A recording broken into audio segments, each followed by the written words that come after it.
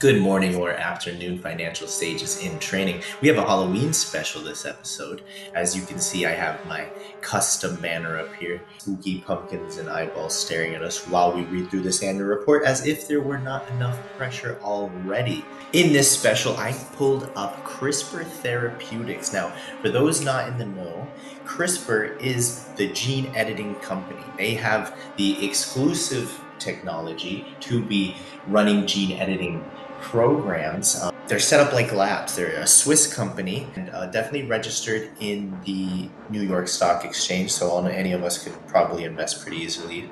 I want to kind of focus a little bit on what their experiments are, hoping it fits the spooky vibes of today. As always, we will end this video by consulting with the Sage Seeds AI that will kind of give this a season ranking. Let's dive in so that your wisdom can blossom. The consolidated balance sheet. 8 times more marketable securities than cash and cash equivalents. If you haven't done so yet, please check out the Nike starting guide. On top of being the starting guide to watch these videos and look at 10Ks yourself, it also touches on what is going on when they do something like this. Accounts payable is ticking up. Most of their liabilities are the leases, presumably the labs that they're running.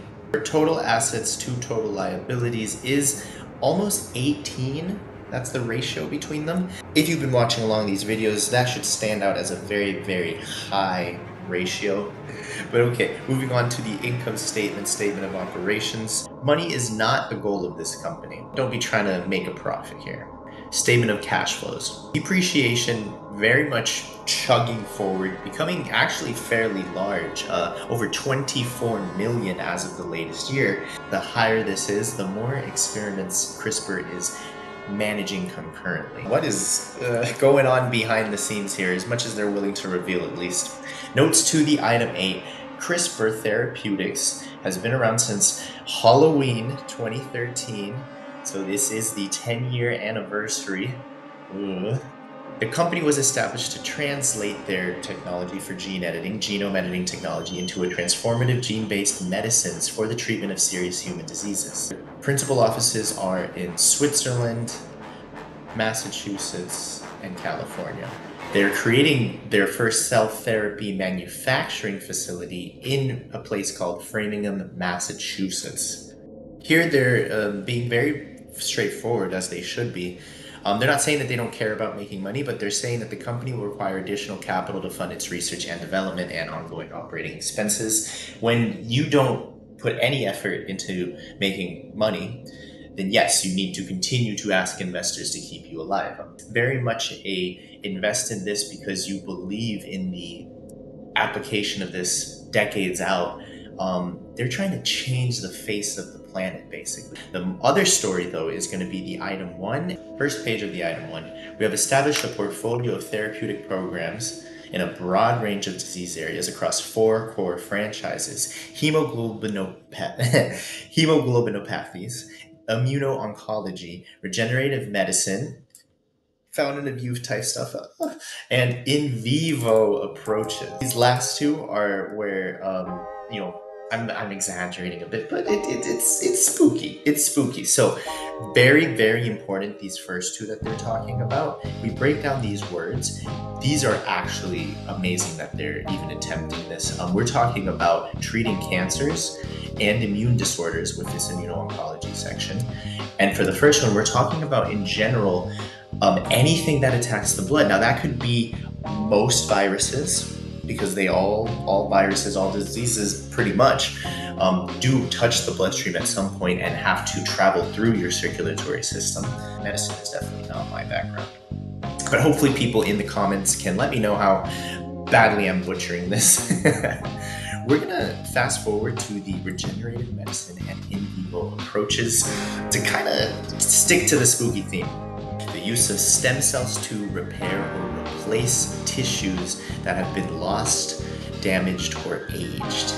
They acquired a company in 2022 called ViaCyte. After this acquisition, they're now able to force strategic collaboration for the discovery, development, and commercialization of gene-edited stem cell therapies for the treatment of diabetes. Amazing, very amazing.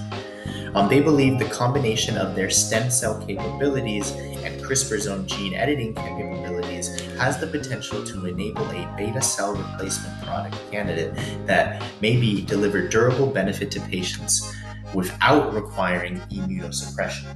A little bit later down though, that is the commercial application. Here now they're talking about the details of a multi-stage product strategy. They start making reference to experiment IDs. This experiment, VCTX210, has gene edits designed to promote immune evasion and cell fitness. It is in a phase 1 clinical trial treatment to enhance cell fitness. Now remember, all of this is within a thing called regenerative medicine. Hey, if you're getting more comfortable uncovering the stories behind the numbers, please like and subscribe. On now to the in vivo section. In vivo gene editing strategies focus on gene disruption and whole gene correction. In other words, in vivo means editing the genes, not of stem cells that can be introduced to a body, but in editing the genes of cells that are already part of a live body. In vivo is editing your cells potentially, or ideally anyone who can go to a gene therapy clinic. They have established a leading platform for in vivo gene disruption starting in the liver. We plan to advance the broad portfolio of programs. The leading programs in this section target angiopoietin-related protein and lipoprotein. Let's look up angiopoietin-related protein 3. And I might not even be saying that correctly pronunciation-wise. Here we have this protein 3 that we're trying to look for. This paper claims that they are proving that this protein specifically inhibits lipoprotein lipase activity, increasing triglycerides, I know that's related to fat, and other lipids, that's also related to fat. What is lipoprotein lipase activity?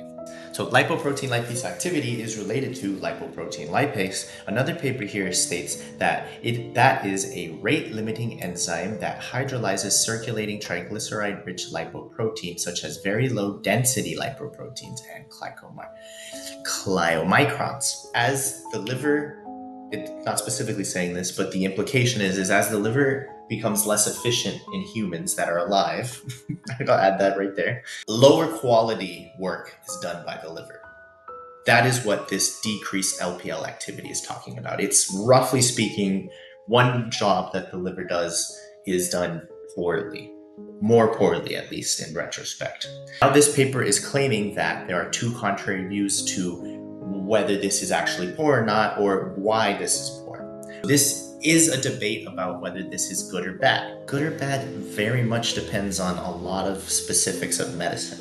This one paper, which is a relatively old paper, almost 2 decades ago it was published, claims that high activity of LPL is anti-atherogenic. In other words, high activity protects from degradation of the cardiovascular system. Not exactly the same thing, but high activity, good. Over time, we find that livers actually have less activity just as a natural state. At least natural in the studies we've been able to do in the last couple of decades. Back to the end of the report. This is now almost 20 years later from when that paper came out, and CRISPR is using a gene editing therapy to target whole gene correction. CRISPR is already at the state where they're looking at research on the liver from a couple decades ago, where people roughly stopped debating the fact that this one specific protein becomes less common because of aging, and that leads to it being easier to have plaque buildup in the heart. They're now at the point where they're saying, let's tell our genes to not slow down that part of the liver. Do we understand why, or is each person not going to be basically unique? I mean, all that stuff, honestly, I'm not sure. I think we'd need someone much more specialized than me to be able to explain that to us. But this already exists, is what I'm getting at to. Now, it's only in a application state. They're not even in phase trials yet. And it's just harder to get approval for trials when you're talking about live gene editing. And I kind of want to invite people to just step back and imagine what happens if you can actually change one specific thing that your liver does and influence it to potentially do that better for longer. What is the economics of that situation like is where I'm coming from it as a financial analyst. Is this luxury? Do we consider this sort of gene therapy to be a luxury good? How do we support a society where gene therapy is not seen as a luxury? You know, maybe I'm just small-minded or I'm biased somehow, and I'd love for you guys to point it out to me. It seems to me that if our genes can become increasingly edited, that changes almost every second of our lives, doesn't it? I mean, we live our lives, and we have lived our lives for most of human history, if not all of human history, with this assumption that the genes you have will go through their natural course. These questions 10 years ago would have been the sort of thing discussed by science fiction writers and just college students procrastinating to not study for their exam. Those are the main people talking about this 10 years ago. 10 years later, on the 10-year anniversary of CRISPR on Halloween, if you're not at least able to listen to this argument, you're missing something that is already in motion. This is just an application stage for the live editing. But compare that to what was possible 20 years ago. 20 years ago, we were just discovering that this protein existed and people were debating, what does it do? 20 years later, we're so confident in what it does that we're talking about applying for a test to live edit the liver in order to promote this protein. That is an insanely quick progress in my mind, at least, and I'm curious what other people think. What does the world look like in another 20 years? For the first time, and maybe not the last time, but it certainly is not going to be common where as a human looking at this, I'm able to quickly say, yeah, this company is not making money, probably never going to make money. I mean that when I say that. That being said, on this channel, I'm trying to get everyone to develop an intuition into whether the story behind the numbers is or isn't a value story.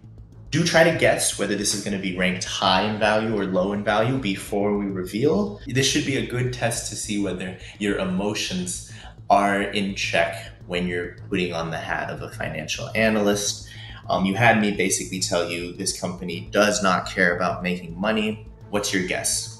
Please like and subscribe. Get your friends in on this channel as well. I find that it's always better to learn with others.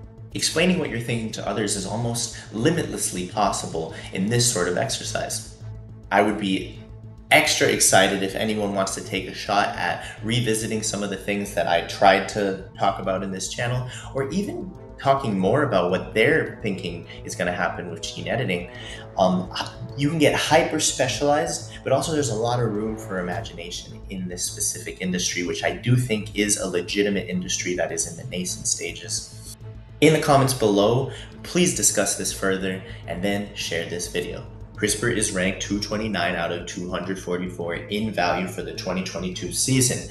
Now, what I was saying about emotions is this company does not even try to make money. Hopefully you took that to mean this is not value. Right? I wasn't lying, basically. Now, what's interesting is that there are about 15 companies ranked lower than a company that outwardly says we don't like to make money. I'm willing to bet some of these 15 companies below it actually do try to make money. What is the HCZI thinking? How is this not dead last?